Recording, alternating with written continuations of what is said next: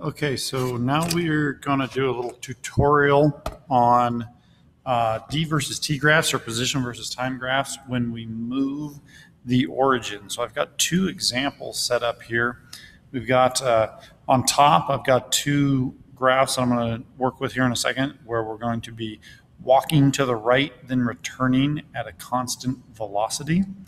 And then we're going to move the origin and we'll do the same motion. Then down below, we'll do two different graphs with throwing a ball at a wall and having it bounce back. All right, so on the top, on the left graph here, we're going to start, and I'm going to change my color here. Let's go a nice blue. We're going to start by putting the origin where the individual starts walking.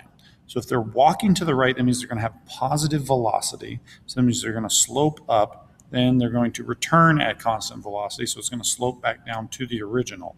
So we're going to start here at the origin. We're going to slope up. Sorry, pen's not working. And it's going to slope back down. Hold on. Let me see if I can clean that up. Let's try that again.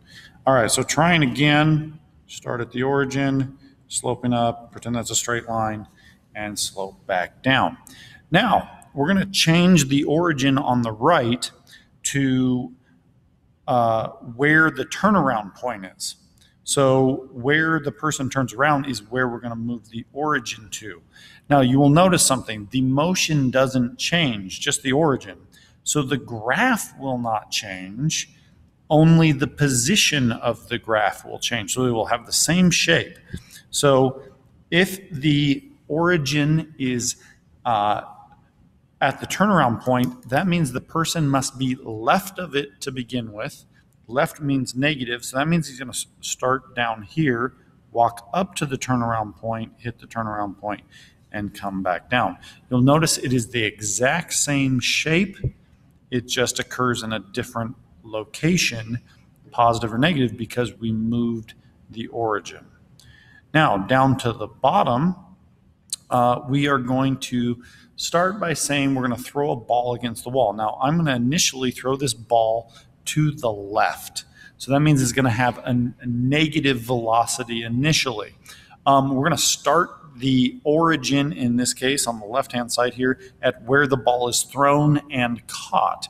So if the ball is starting at the origin, it would start, and if it's moving to the left initially, it would go down, go down, go down, hit the wall, and come back and return to the origin. Now, you will see the same thing here on the right in just a moment because, again, the motion of the ball does not change. So that means that the graph's shape will not change. It will just be in a different position. So if now we put the origin at the wall where the ball bounces to the wall, all right, and we're throwing it left initially, that means it must be right of the wall to begin with, which would be positive. Position goes down to the origin, which is the wall, and bounces back and comes back. All right.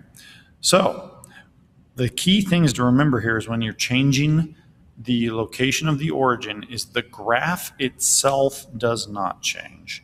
The shape of the graph does not change because the motion is not changing. However, what we consider to be positive or negative does change.